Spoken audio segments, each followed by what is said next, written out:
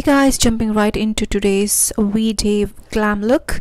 I've already done my skincare. Now I'm gonna start with my eyebrows. I'm using a PYT Beauty's eyebrow pencil here. First I'm going to shape out the brows on the top and at the bottom, and slowly filling in between these two lines. I'll also use the spoolie that comes on the other end to blend everything. In the beginning of the eyebrow, I just do hair-like strokes on the upward direction so that it looks more natural. And to make it look more fluffier, I'm using Essence Beauty's or Essence Cosmetics brow gel. I believe the shade is Brownie Brows. And now eyeshadow look time. So I'm just using this dark deep brown shade. You can use any of them. This is one of my old eyeshadows. I'm going to take it into a big fluffy brush and kind of tap it all over the crease right here. If you see, it's like a browny warm brown tone. And I'm also doing the same thing on the other eye. Even though this is a glam look, I don't want it to take a lot of time. And I'm going to take a smaller blending brush to be more precise and just apply the same brown eyeshadow in the crease and packing it in onto the outer lash line as well. And I will be taking a very nice lilac or lavender color that is shown here by Prisma palette. This is a gorgeous color. I love this. I believe the name is called Delphine. I'll leave everything in the link below. First, I had used this brush to pick it up and I felt like it was not depositing the amount or the intensity I wanted with this color. But anyway, I went ahead and then I'm applying it all over the lid. And then here, as you see, I'm using my fingers to apply it because it kind of gives more pigmentation when you use the fingers.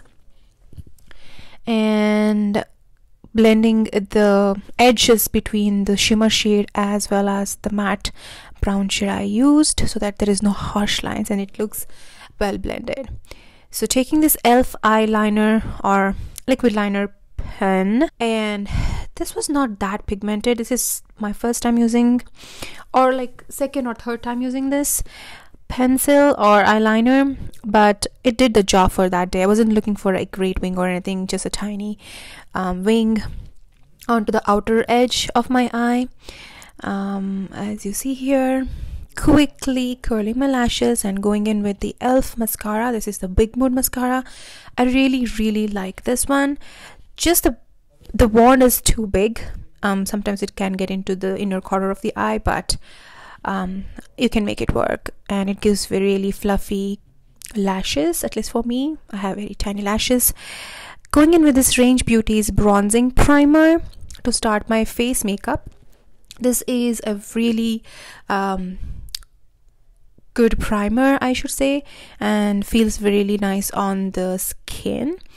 And I'm going in with the Fenty Beauty's blurring tint, eavesdrop blurring tint in the shade 11. As you can see, it's a teeny bit or one shade darker. I should have gone for the number 10, but I can make this work, as you'll see in the video.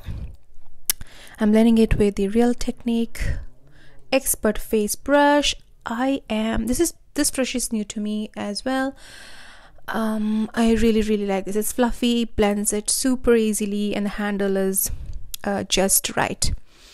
And I'm taking the small brush to go just right about the eyebrows because it's the tiny area, right? And taking the shade below the neck as well because it is a little darker shade for me, as I mentioned. I'm just going in with the second layer just on the cheeks to cover up a little bit more the scarring and whatnot on my face, but still keeping it more natural. And I'm also going to go with the foundation on the ears to make everything one color. My favorite concealer here, it is e.l.f. Camo concealer, the hydrating version. I'm taking it under the eyes, a little bit under the cheekbone for a contouring effect, center of my face. And I'm just using the same foundation brush for blending this all in. Can you see how quickly that kind of blends it? And I decided I wanted to kind of spread the product a bit more using the smaller brush. This is also Real Techniques. I believe it's an eyeshadow brush, but this works well with whatever you want to do. I'm spreading it, and I'm gonna go again with the bigger fluffy brush to blend it all together. More blending, guys. Blending is the key. And going in with the part where I kind of put the concealer under the cheekbone. And if you see, my face is kind of bringing back up to a shade because that concealer shade was a bit more lighter than the shade number 11 of the Fenty Beauty. Now I'm going to set everything with this Laura Mercier translucent powder. I'm not going in very heavy. It's a very light layer application here because I don't want to look too cakey or whatever. But yeah, just lightly setting everything. I'm not going heavy with on the cheeks as well. So I'm going to take this Smashbox contour palette. I'm taking the contour shade and the bronzer shade. I'm mixing these two together to get an in-between color. And going in on the cheeks. I did change up the brush because the Smashbox brush was shedding like anything.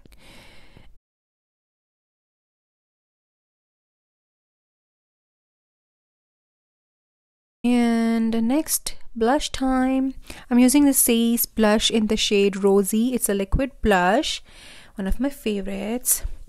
And I'm going to blend this with a Real Techniques stipple brush. It's a small stipple brush. Beautifully blends all the liquid products or cream products.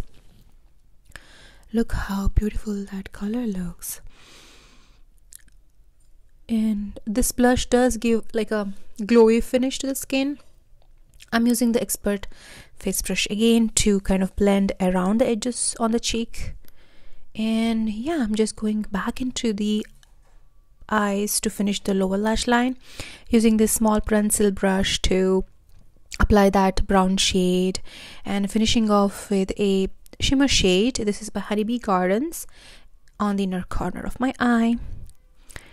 And now lippy time. I used Gabriel Cosmetics Nutmeg Lipliner, and this is BareMinerals Bare Pro lipstick in the shade Carnation. And on top I just used Buxom Cosmetics lip gloss in the shade Russian something something. I'll leave it in the description box below. Just finishing up the entire face with a mist of Urban Decay, and this is a completed look. Alright, and I hope you guys love this look and try to recreate this during the Valentine's Day or any other occasion. And don't forget to subscribe to my channel and hit the notification bell. I'll see you in my next video. Until then, bye and namaste.